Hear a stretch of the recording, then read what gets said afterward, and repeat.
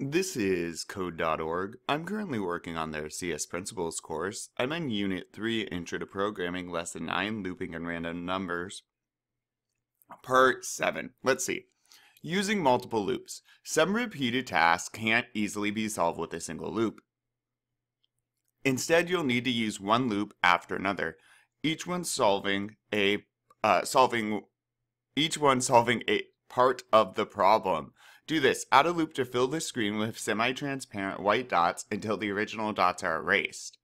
Oh, don't we? Okay, so I have that. And mine was set to 2000. Yours might be a bit different, but yep. Drag. We do want the screen to be filled as they asked in 5, I believe.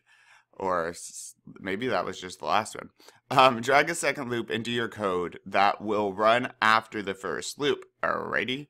So control right here. You want to put it right under the bracket. And add commands that draw dots in random locations that are white with an opacity, so that are white and with opacity set to 0.5, which is half transparent. Increase the iterations, increase the number, that means, right? Number. Iterations is how many times your loop loops through, so that the color dots are totally erased. How many times does it take? Okay, so. Oh, well, I'm going to kind of take their code then, right? Because we want something similar.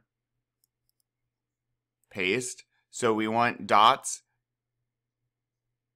like the first loop. Commands to draw dots in random locations. Well, that's what this does, except we don't want them to be random color. We want them to be white and half transparent. So do you remember if it's 0 that is white or 255? One's going to be black. 0 is actually black. 255 is white. So, half transparent, and then increase the duration so that the colored dots are totally erased. How many times does it take? Oh, and so mine aren't totally erased. Iterations is the amount of times it runs. So if I'm starting at 0 and I goes to 2000, each time it runs, I gets, well, plus, which just means +1. So the first time through 0, zoop, add 1 to I. Second time through it was 1. Third time through it's 2. Fourth time through I is 3. And all the way up. So I will run up to 2000.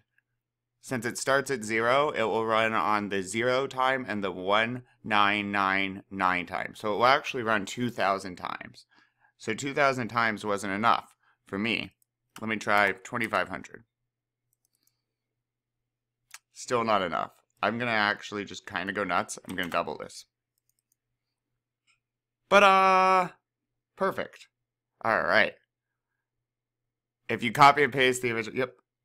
All right, I think we did it. Let's keep going.